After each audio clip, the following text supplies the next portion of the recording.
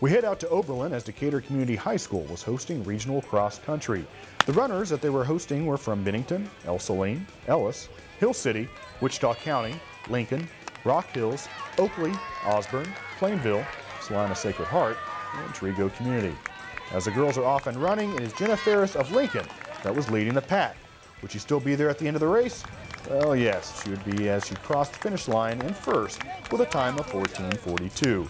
Second place came in at 15:25 as Wichita County's Paige Wells crossed the line. She was followed by Osborne's Eileen Mick at 15:34. 6 seconds later, it was Allie Balderston of Salina-Sacred Heart. Then 9 seconds later after her, it was Hill City's Leslie Van Lonen in fifth.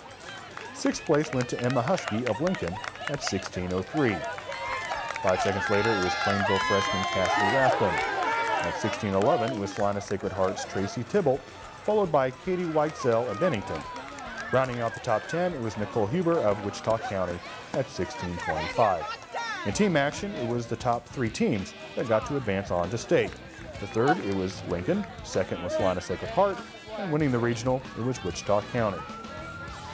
Another individual runner that qualified to advance on to state was the 11th place runner, Haley Ribrati of Oakley. Now let's move on to the boys' race. Early in the race, it was Lincoln's James Ferris being chased down by Corey Donnelly of Salina-Sacred Heart for the first place position. Well, when they rounded the corner of the home stretch, it was Brady Johnson of Plainville in first. He had been around 13 seconds behind the both of them as he had made up time somewhere in the middle of the race to pass them up. He crossed at 15:56. Then at 16:12, it was Lincoln's James Ferris that was coming running in for second and being followed by Corey Donnelly of Salina-Sacred Heart for third.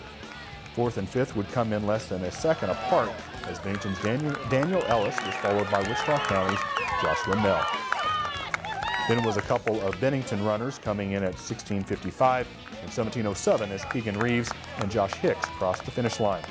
Eighth place went to Hill City's Shane Jones as he came in at 17:12. Ninth place went to Salina-Sacred Heart's Jacob Vandervoot at 17:34. 3 seconds later, it was Tyler Shields of Decatur Community. There would be another individual qualifier coming in as he crossed in at 12th place as Nick Ledette of Lincoln came in.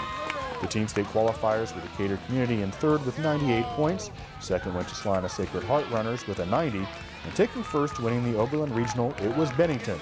The 2A boys take off at 11:30 a.m. while the girls take off at 12:30 p.m. at the Wamego Country Club on Saturday. White, red.